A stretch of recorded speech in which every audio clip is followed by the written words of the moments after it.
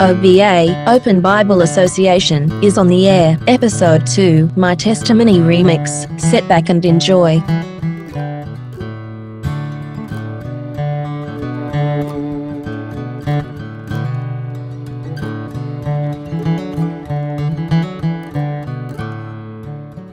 OBA Open Bible Association is a Studio 772 production, broadcasting from our home in Grassroots, USA.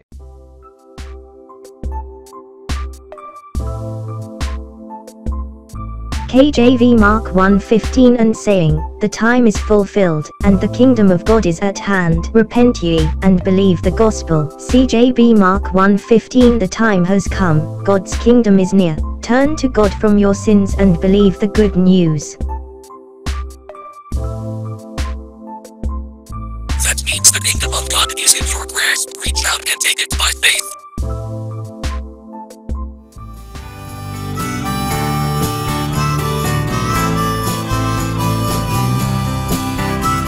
Shalom and howdy folks. OBA Open Bible Association program is on the air, opening the Bible, shining light on a dark world at a time that is needed, letting you know that no matter how bad things seem to be, there is hope. With God all things are possible. Thank you for taking a few minutes of your time with us today. Let's open our Bible and either study or just relax from the mundane troubles of His world and focus on the world to come, our blessed hope.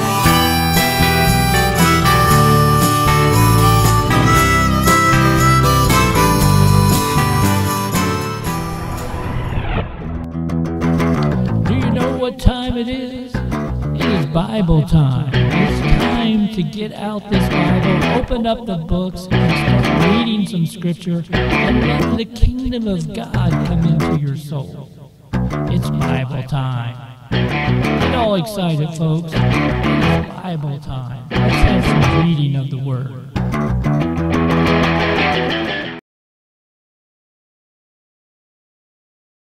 KJV Isaiah chapter 50 verses 4-7 The Lord God hath given me the tongue of the learned, that I should know how to speak a word in season to him that is weary. He wakeneth morning by morning, he wakeneth mine ear to hear as the learned.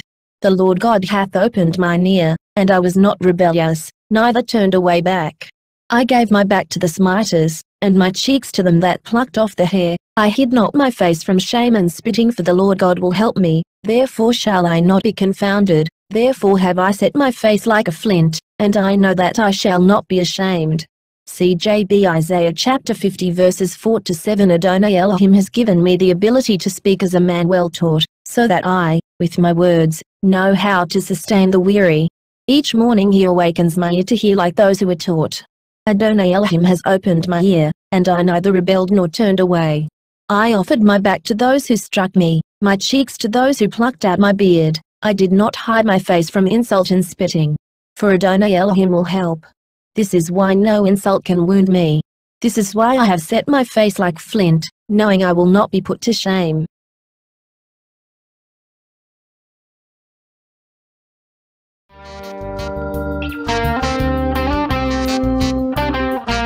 Shalom and howdy folks. OBA Open Bible Association program is on the air, opening the Bible, shining light on a dark world at a time that is needed, letting you know that no matter how bad things seem to be, there is hope. With God all things are possible. Thank you for taking a few minutes of your time with us today. Let's open our Bible and either study or just relax from the mundane troubles of His world and focus on the world to come, our blessed hope.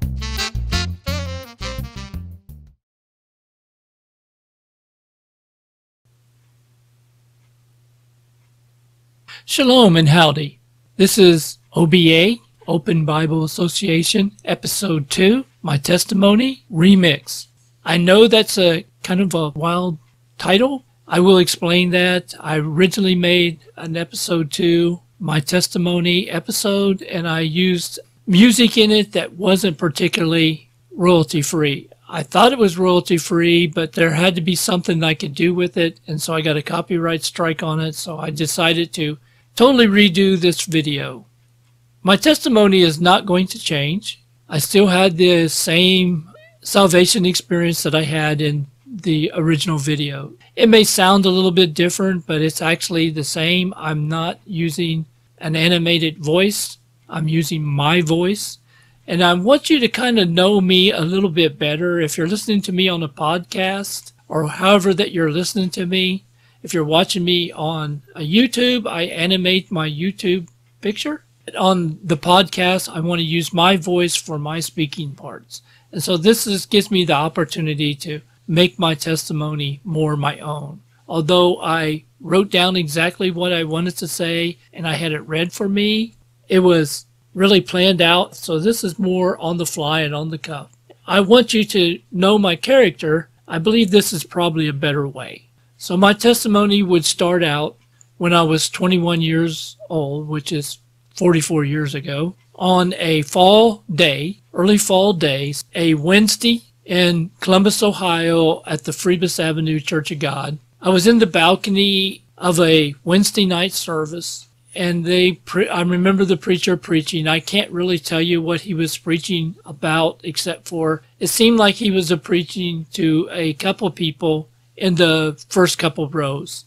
I don't even think that he saw or knew or anything about me, and I really didn't want to make it in that way.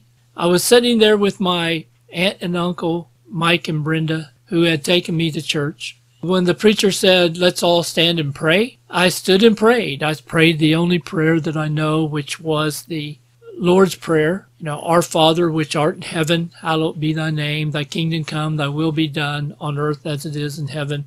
I could finish out quoting that, but I didn't end it with an amen.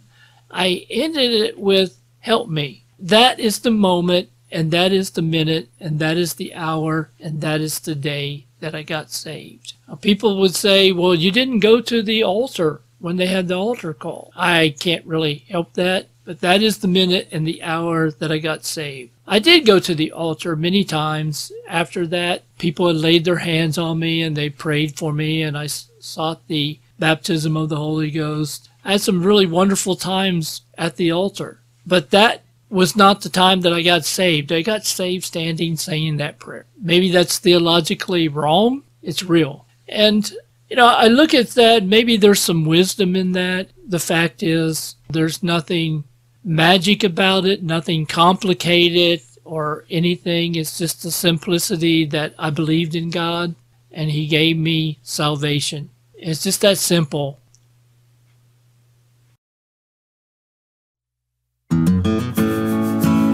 Kingdom of God is in your grasp. Reach out and take it by faith.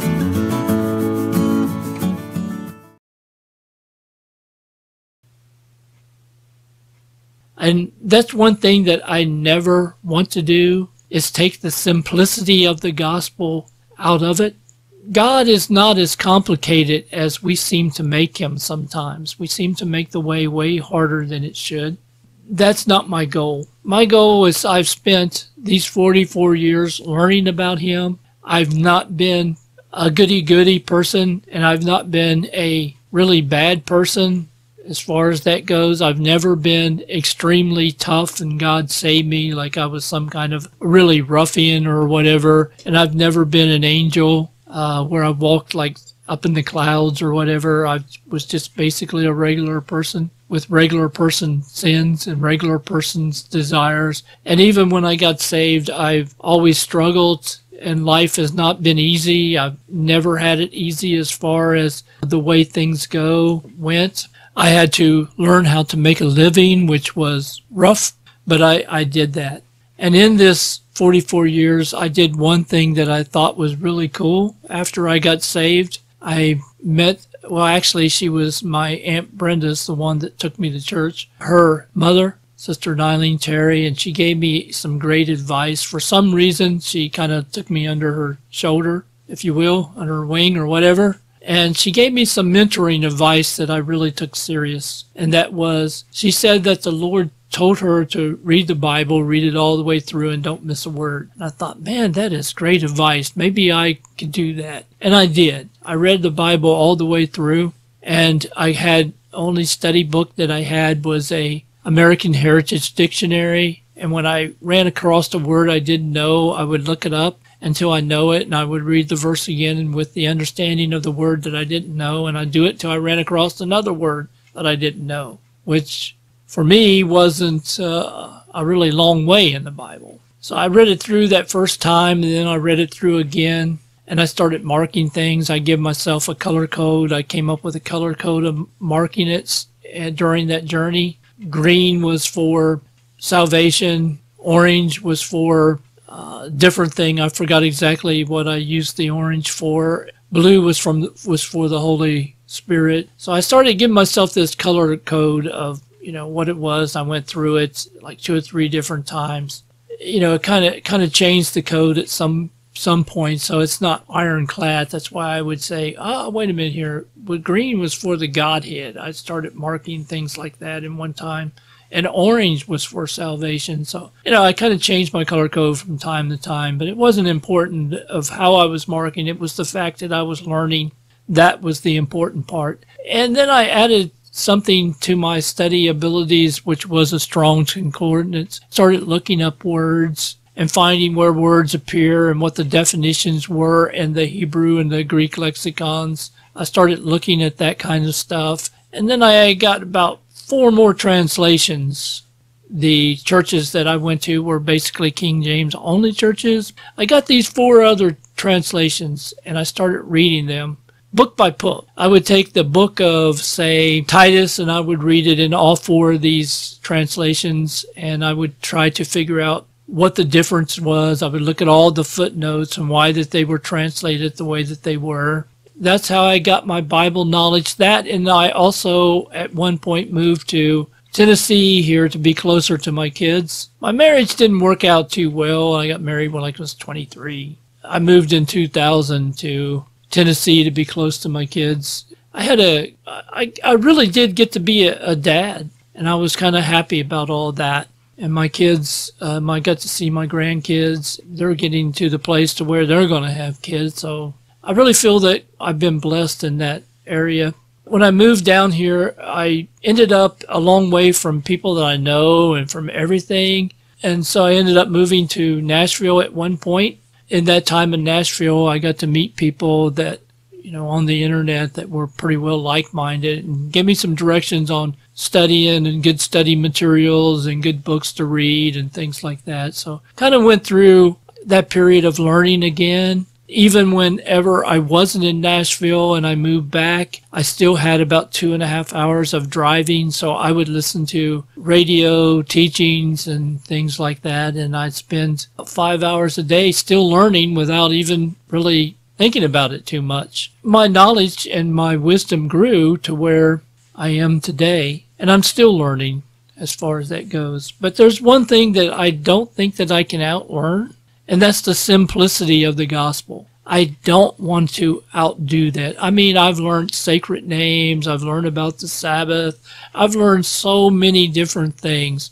But there's something called the simplicity of the gospel, which I don't want to ever make things too hard to where the simplicity of the gospel just doesn't shine in anything that I give as a testimony or a teaching. Simplicity. God says it, and we can believe it. We may have to seek for some understanding, but the understanding is not going to be so complicated to where you can't find it. And this is my testimony, and I hope that this is enough of me that you would find it interesting to look or listen to the rest of my podcast or YouTube videos that I'm making. And thank you for listening. Thank you for either viewing or listening to our program. If you liked this program, do not forget to give us a like. If you want to hear more of these programs, subscribe. Shalom and thank you. We hope you had fun and enjoyed today's show. We are planning to have some great Bible study content and maybe a guest or two. Let us know what topics you would like us to study together. OBA, Open Bible Association, bringing understanding to the Bible, making things new, shining the light on a dark and troubled world, not letting people forget with God all things are possible. OBA Open Bible Association is a Studio 772 production, broadcasting from our home in Grassroots, USA.